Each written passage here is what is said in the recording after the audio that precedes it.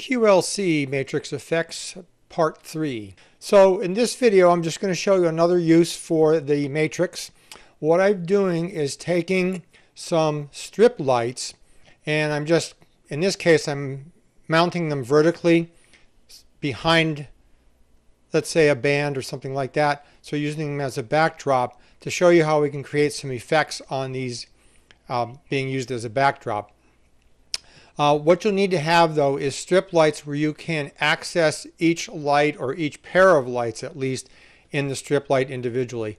In this case, I'm using a Chauvet Color Band PX IP. I'm in 18 channel mode, so there are 6 lights in each light bar, and each light is accessible individually and as a red, green, blue. So you'll see 6 times 3, so you see 18 channels here. If I slide this out of the way, you see red, green, blue 2, red, green, blue 3, 4, 5, and 6. So I can access each of the lights individually as far as red, green, blue goes.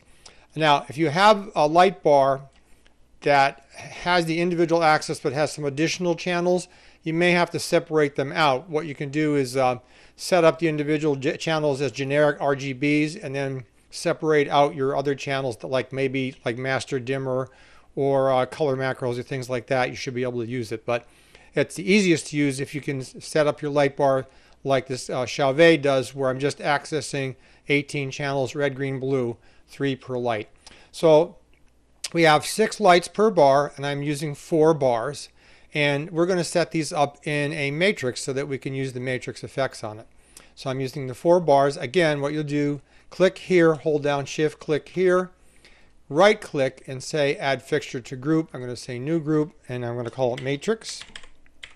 Let me call it matrix 2. And the width of this matrix is going to be 4 wide by 6 high. So 4 lights, and then each one of these has 6 lights in each bar here. And I'm going to set that up like that. Alright, so our matrix is created. Now, what we're going to want to make sure is when I set these up in my visual, I'm starting on this side and I start at the top to bottom. So I go 1, 2, 3, 4, 5, 6, 7, 8, 9, 10, 11, 12, 13, 14, 15, 16, 17, 18, 19, 20, 21, 22, 23, 24. So let's take a look at our matrix and how they set them up here. We may have to do some juggling. So again, I'm going to go 6 by 6 here so we can see what's going on, and we'll eliminate actually some over here when we get done. So here's my light 1, 2, 3, and 4. I'm going to want to make sure address 1, head 1 is here. Now I need to do address 1, head number 2 underneath that. Address 1, head number 3 underneath that. Just click and drag. Address 1, head number 4 underneath that. Address 1, now I got to find address 1, head 5. There it is, address 1, head 5. Whoops, grab that, put it underneath there. And address 1, head 6 down underneath there. So now we have address 1, heads 1, 2, 3, 4, 5, and then 6. This is the one color strip light that starts with an address of 1 and then goes up to 18. So my next one is going to be address 19, head 1. So that's going to be this one up at the top. Address 19, there's head 3. I can drag that down. Let me find another address 19 here.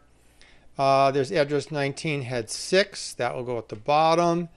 Address 19, head 2. There we go. Address 19, head 4. 2, 3, 4. Address 19, head 5. So I think we have them all in order. Let's see. 19, head 1. 19, head 2. 19, 3. 19, 4. 19, 5. And 19, 6. Now, so this one goes from 19 up to 37. So now we need light 3 would start at address 36. So we need 36, head 1. Here we have 37 head 1. We have 37 head 2. I'll just slide that one down. There's 37 head 6. That one will go down here. There's 37 head 3. That one goes up there. 37 head 4. That one goes in there. 37 head 1. There we go. Are we there yet? 37 head 1. 37 head 2. 37 3. 37 4. That one's wrong. We need to move it. Oh, there it is. 37 head 5. And then 37 head 6. And now we just need to make sure these are correct. 55 head 1. There's head 3.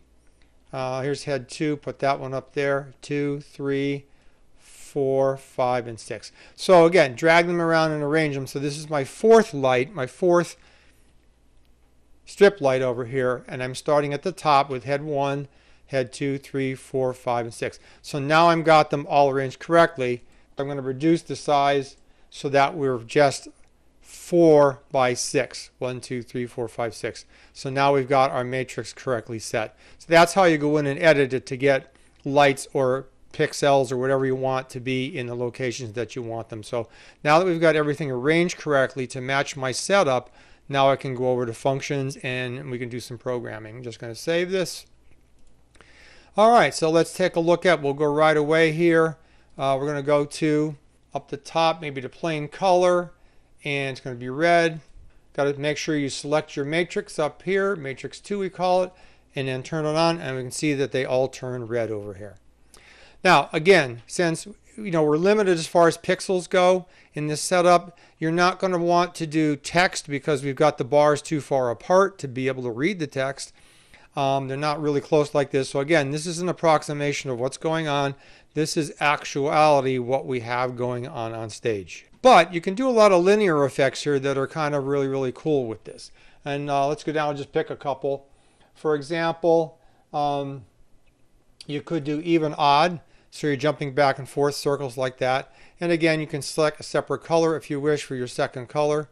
Let's select the lighter blue and select the top here. Okay. And you can see that it's really easy to really quickly create an effect that way. Or you could do them both at the same color and have them going back and forth. So a lot of the linear effects work. You can do a fill effect this way that goes from left to right. And this is progressing from red to blue. Let me just turn them both red for now so we can see that. So you'll see this fill from left to right. Then don't forget, you can also do this vertically, which may be more effective. So now we're coming down, starting at the top and doing the 6 lights. Again, you can go in here and you can change up your timing to make this faster.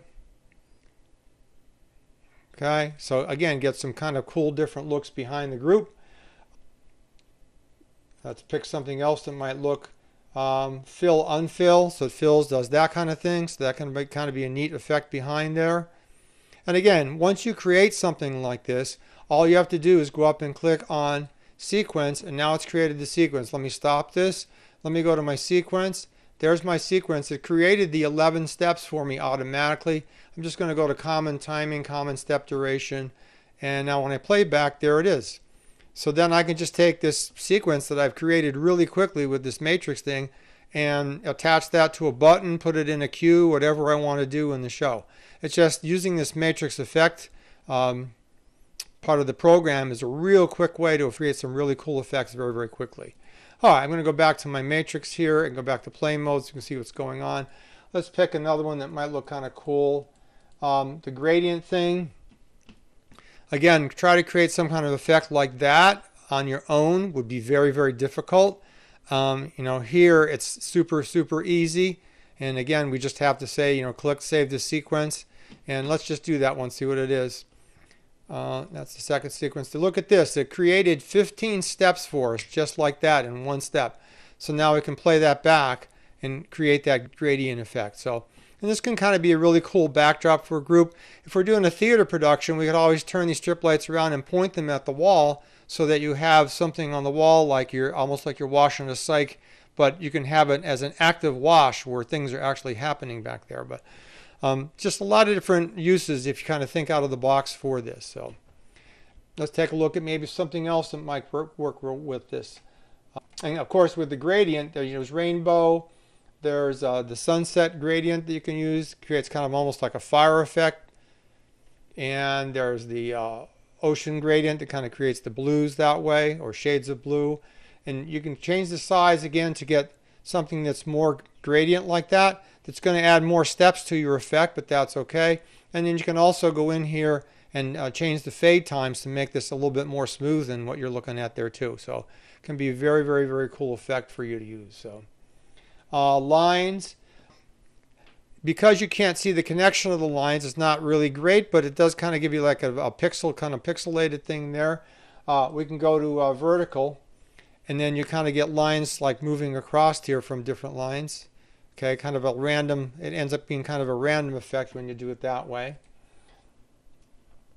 Noise can be a cool effect, background noise, and again you can do color in there and you can adjust the amount of noise. So if you want something that's kind of random looking, and you can do certain colors. And the idea is that, you know, it gives you kind of an active background rather than a static background, creates a little bit more interest in your production. Most of the time I'd probably use something like this as if I had a group, musical group or something playing at my theater, and I just wanted to do something a little bit more exciting with the background behind them. Take a look at what else we've got here. One by one. You know, that's a good way to test all your lights. It checks all of them and make sure that everything's coming on there. Opposite, you know, back and forth, in and out that way. Again, you can adjust timing. Plasma, and you can do plasma colors. Kind of the same thing as we were looking at the gradient before. You can choose colors, you can choose the size, the ramp speed, and really change this whole way the whole thing looks there. Can create some really cool looking backgrounds. Random fill columns. And again, you can slow down the speed on this a little bit if you wanted to, make it look a little bit differently. So you just kind of have random filling columns, change the color, change the fade in time on it, maybe make the fade in a little bit more gradual to make it a little bit smoother, that kind of thing. Fade in, fade out. So a lot of things that you can do with it to change the whole look of what's going on up there. Pixel by pixel per row, multicolor, random row. And I'm just going to change these back to 0 here. So we have our timing back. Random row bouncing across. So that's an interesting pattern there. So I would say, you know, just experiment with this. If you think out of the box, you can create some really, really cool effects using these strip lights.